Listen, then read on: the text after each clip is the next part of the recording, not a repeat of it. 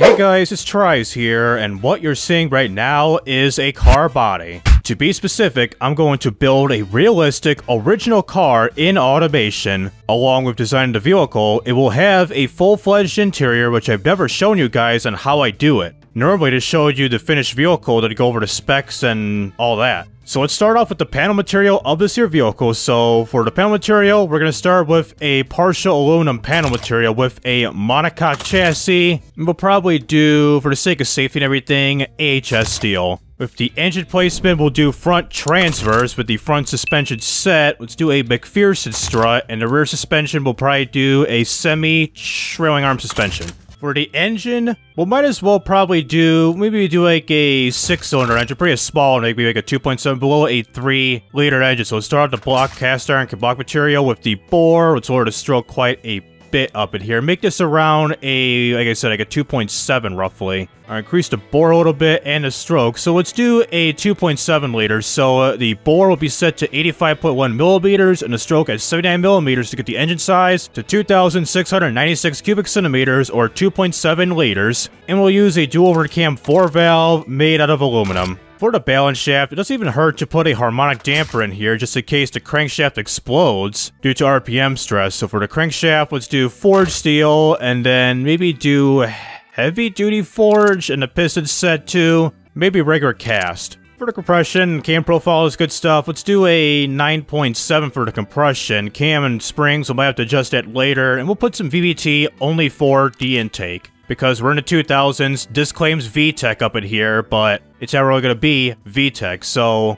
we're not going to turbocharge this bad boy. So for the fuel stub, we're going to be using, let's try a direct injection single throttle setup with a standard mid intake. With the fuel mixture, do 14.5, and a duty RPM limit, let's do 6,500 RPM. Lastly, for the exhaust everything, so short cast headers, we might do single exhaust, the exhaust diameter, just to bump this up to a smidge to 2.25 inches or 57.1 millimeters. And we'll do a 3-way cat, no muffler, second reverse flow, and 178 horsepower right off the bat. And oh yeah, the fuel octane in this engine, we're at a 79, so we got plenty to go up in here. So let's tune this bad boy up a little bit. We'll maybe get around like 200, maybe 210 horsepower at the most. Especially for a small engine like this guy right here. So we're increasing the ignition time. I don't want to go to full-blown advanced because it's a little bit unrealistic for this type of engine despite being a direct injection, really dropping down the octane limit for this here vehicle. Or this here engine, I meant. So still making decent amount of power. I did drop the cam profile a little bit and the springs and lifters so we can get a natural drop-off with the high power band of the engine. And just noticing with the crankshaft stress that we got going here for the RPM, 9,400 RPM, what if we get rid of the harmonic damper?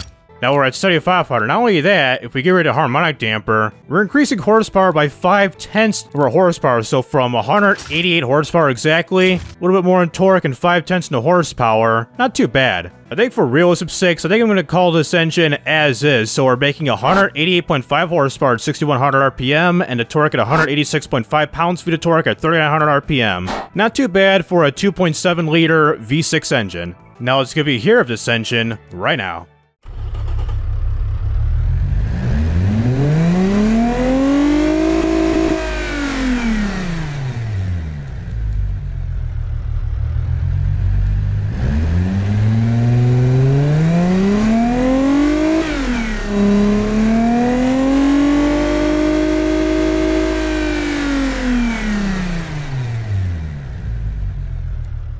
Not too bad, even though the V6 in this game, in terms of the engine sound, is on the mess side of things. And for the body of this vehicle, did I choose the crossover one right here? Is this it?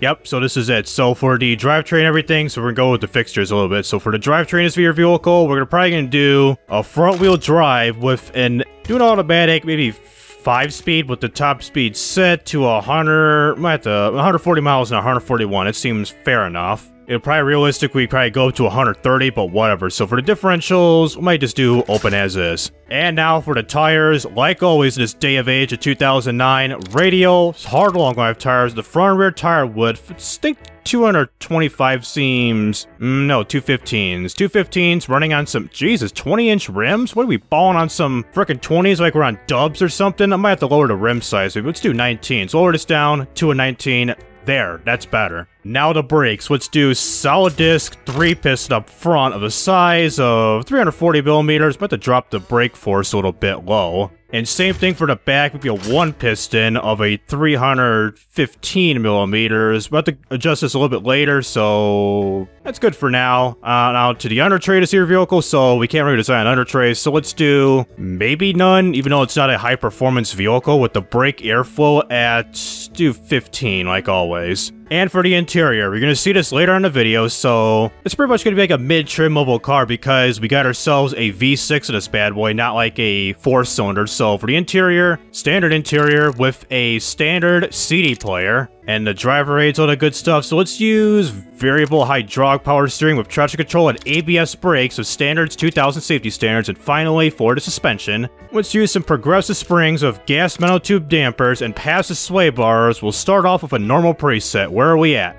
Understeering, it looks like. And the brake force is low, and we're understeering, and the car load capacity is low. God damn, son. So what do we got in oh, sheesh. This is a certified sheesh moment. Can I lower this? We gotta go a little lower. Now up the brake force. Quite a bit up in here. So 340 seems okay with a 3-piston seat with no brake fade whatsoever. It might be a different story in BeamNG, but who knows. Let's up the brake force and then lower the pad type to lower these two down at a healthy level. So let's do 32. A little bit more. Alright, drop it to a 30. Why the hell is it still high up in here, folks? They say they're gonna lower the brake force with the new update, with the engine overhaul update, to like the lowest you could set is like a 30% or something, so keep lowering the pad type for God's sake. Rear brake force still too high, screw it, 2 drum brakes. How you like it? A lot. Alright, since tuning the vehicle will probably take me some time to do so, I'll do this while I make this here time-lapse video of me trying to design the exterior as well as the interior of this here vehicle. So let's get ready to start off the design of this here vehicle right now. So for the design of this car, this took me quite some time to get the exterior and interior designed in a single video. Before, I showed the final design while going over the specs, how I designed it, and then took it to BeamNG. With the front of the vehicle, I struggled with this for about 15 minutes to get something going. I searched up some SUVs to get me started, and I decided to slightly replicate a second-gen Dacia Duster. I loosely copied the car's front styling with the custom headlights, grille, and trim pieces, including a black trim piece that goes on the bottom of the front bumper similar to a Chevy Equinox. I later added a couple of front vents and a pair of fog lights. Working on the side of the car, I added some door handles that are flush with the car, along with an embossed trim piece that I struggled to find for quite some time. I then added the name for this car, which will be called the Scepter by Dracus. I last used that brand on my custom engine sound video of using my own car and recording the engine for BeamNG. For the rear end, it's inspired by the GMC Acadia with the taillights and license plate holder. I used a couple of brake lights, an integrated turn signal, and top reverse lights, including a trim piece that goes over the plate holder with the Dracus badge over it. I also tuned the engine to make it more powerful than it is right now. I decided to make it a dual exhaust and added tubular headers. This makes the final power rating of 204.3 horsepower and 189.7 pounds-feet of torque. Now for the interior, I thought about using the 1980s interior mod pack, but I wanted to change it up. Since I downloaded the modular dashboard pack a few weeks ago, I wanted to give that a try. I fiddled with this for about 20 minutes and decided to implement it in the car. It has a climate control system and a basic infotainment screen with a CD player. You can't get that with the old interior mod pack. I also decided to add a push-button ignition system since there isn't much room to put a key ignition system anywhere on the steering column. And I also did that since the car is built in the 21st century. Finally, I added some door trim pieces, armrests, window controls, interior door handles, and added the gray cloth material for all the seats. So after getting everything done with this car, here's what it came out. This is the 2009 Dracus Scepter EL. It's your typical crossover SUV just like any of the others on the market, with a decent engine, adequate top speed, 0 to 60, and track times. You could count on this car at any time. Alrighty. It's been a while since I've done this build, so about 4.5 hours for this entire build here. From the exterior to this here vehicle, the interior, all that good stuff. before we jump this into BeamNG.drive, despite only 2 problems, such as the brake fade issues and the rear tires being quite wide for this vehicle, let's jump in to BeamNG.drive to see what this car is all about. So here we are at the map of Italy with this here vehicle, the frickin' GMC Acadia and part Dacia Swift or something like that, whatever a car is called, and there's a hopper behind me. So we're not gonna hold up this guy any longer. So for our base performance test with this here vehicle, we're gonna start off with the 0 to 60 acceleration test, followed by the 62 to 0 brake test, and lastly, a top speed run with this here vehicle. So let's get ready to accelerate and get out of this guy's way in 3, 2, 1... gun it, go. So here we go. 0 to 62 in the first gear. To second gear, why does the red line show about 7,000 RPM? And 0 to 62 at 7.57 seconds, a freaking Boeing of 391.10 feet. In automation, it claimed that the 0 to 62, or technically 0 to 100 a game, was like 8.5 seconds. It's kind of weird how automatic transmissions don't get any love in that game whatsoever. So brake test, 62 to 0 in 3.04 seconds of 127.65 feet. For an SUV like this, technically a crossover SUV if you really think about it, pretty much like the modern day car market, like it's GM, Ford, etc. Seems pretty okay. There's a scintilla of both the braking distance and braking time-wise, some realistic brakes and a realistic braking performance. So for a top speed run already in effect, I did a wheel spin launch back there, which gets us a worse time of an 8.04 seconds of 407.50 feet. So we're going to be dodging through traffic. So we're in the right-hand lane. There goes the Piccolina. At a speed of 100 miles an hour, Mr. Sunburst. It said that the top speed in BeamNG showed a, excuse me, automation. Okay, we got a gap here. Time out. All right, how can I manage this? Ooh, a little bit of oversteer, pretty decent. So, in automation, it showed a top speed of 138 miles per hour, even though I increased the performance of this engine. I went from like 189 horsepower to 207 horsepower by adding some tubular exhaust and dual exhaust too. It was basically tubular headers to be specific. We are about to reach its top speed right about now. You're gonna cut me off, goddammit. So before we get into a tunnel, 141, 142 miles per hour, so top speed run is a success. Give me a car. Thank you very much. So crash into him as so we're gonna be stuck on the guardrail as the the regular SBR. I'm thinking the ESBR, like the electric model, and Scintilla is hesitating. So looking at the aftermath destruction of your vehicles, so looking at the front of the vehicle, we got some severe front end damage. The left side seems okay, despite some creakiness going on right here. The rear, and the right side, we got the tire bent inward. And I got back to normal as so. So right now, as this guy keeps honking at me, and this guy, and that guy, and these guys over there, let's find a time trial run and see how this vehicle really performs. So here we are at the modded map of Circuit de Monaco, basically the Monaco Formula 1 track layout that we got here. It's a modded map that's been recently released in the BeamNG forums, which I'll link that in the description. So we're going to be doing 2 laps without a rolling start. So here's our start and finish line, so get ready to start our race at 3, 2, 1, can we go? No, I thought we were gonna have like an actual like launch going up here in drive, so the torque converter pretty much held us back like 1500 RPM, so whatever. Alright, brake. Into turn. Not bad, despite ECS being on, despite having traction control and ABS in this vehicle, so put it to sport mode. So with this here track, I did, okay, let's try to slow down here. I did way slow down, god damn. I'll say I did race this in my recent videos of trying out a BeamNG app, a basic companion app, to drive your car using your phone. I used the FR17 car mod and did a couple laps around Monaco hastily with the BeamNG remote control app on my phone. If you were to find the app in the App Store, the Google Play Store, you can't even find it anymore. You pretty much gotta find it by downloading an APK file off the web somewheres. And overshoot my shot. 100 to 0 in 6.13 seconds of 433.29 feet? I should probably do 100 to 0s next time, maybe. Let me know down below if I should do it next time. And again, despite all these hits from the right side of the vehicle, we do got some damage there. There's not a whole lot of, like, auto steering to the right or nothing stupid like that, where the steering alignment's been damaged to the point where we're just steering to the right no matter what. Once I get this first lap done, I'll probably get, like, an interior view by using the relative camera and just, like, reposition the camera as so. So, a couple more corners to go, and we'll do an interior view of understeering driving this car. Alright, we get a lap time of 2 minutes 30 seconds, 813 milliseconds. I kind of hit the wall a little bit earlier and again back there, so now we are auto-steering somewhat hard to the right because of that. So this is an interior view of this here vehicle. We really use interior views despite having, like, if I build an interior for this car...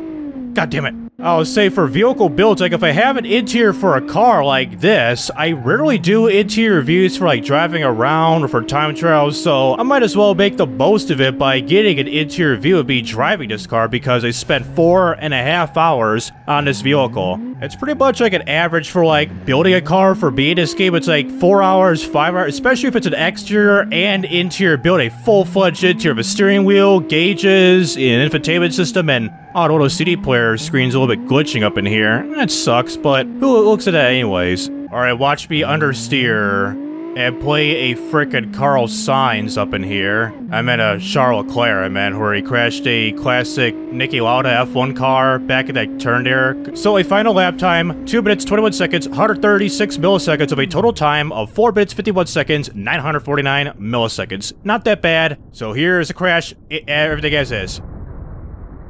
God damn, the dash exploded and I'm still in my seat.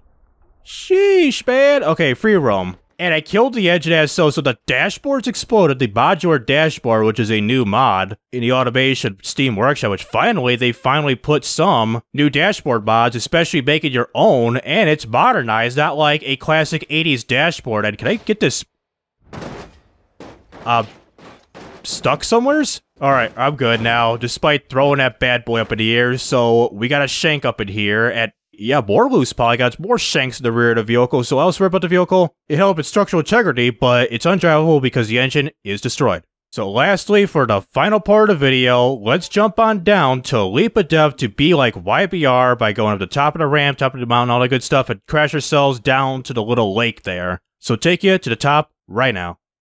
Alright, got the vehicle as so, accelerate as so a little bit of a downhill into second gear and a speed of, let's see, 57 miles per hour, almost 62 miles an hour, triggered a 0 to 62 timer on the top there. We probably got a little bit of a better time, worse time, who knows. Engine start of oil, engine start of your mother. Alright, let's see what we're gonna get here. 60 times slow-mo, it's probably gonna be an awkward crash because we're gonna be on a slope, so 16 to 100 times. Okay, 100 times. Here we go. 100 times similar to the front of the vehicle. We still got a little ways to go. So here is a collision right now. So we're going to ramp ourselves down the bottom or the side of the cliff face here, and our bottom wheels make contact.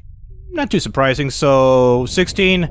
Anything more surprising? The answer is no. Full time. Oh, debris. All the freaking pieces. There's a tire in my roof. A tire is in my roof up in here, folks. The engine is destroyed because main engine broke. It's full time and all the way. Ooh, that's a heavy hitter right there. So there goes all the debris pieces. It's going mental up in here, folks. So splash we go. Way down to the bottom of the lake right here. So there's the vehicle as so. So let's not try to F7 it because before, if you try to F7 it, let's lower the strength. F7 a car nowadays with the 0.25 update, if you were to F7 it, then the car would basically respawn itself, and I can't really show you the damage as is. So where's my car? Alright, got the car down, and we got a super duper loose polygon pointing... where can I get a vantage point? Miles of the sky piercing the atmosphere up in here, folks. We got this piece becoming the frickin' atmosphere piercer 4000, folks. So it's also generating a shadow. That's cool. So the vehicle is completely destroyed. We got our 2 brake lights working. Our turn signal. Oh yeah, the turn signal is part of the light right here. Reverse lights are okay, and the rest of the vehicle, let's see. What the hell are the lights? Where are they at, though? On the bottom. Fair enough. So that'll do it with automation and BeamNG.drive with the Dracus Scepter EL. Despite taking over 4 hours to make this car, in terms of general styling, it seems average for a crossover SUV, even though it's a hybrid between a Dacia and a GMC. with a touch of original styling. For the performance of this car, it isn't that bad as it's powered by a small V6 engine with nimble handling. I'd say this isn't that bad of a car that tries to be realistic as possible. And for those who are interested in this type of content, please be sure to like and subscribe so you won't miss out on any videos like this in the future, and also check out my social media down in the description below. So this is TRIZE rising up and signing out.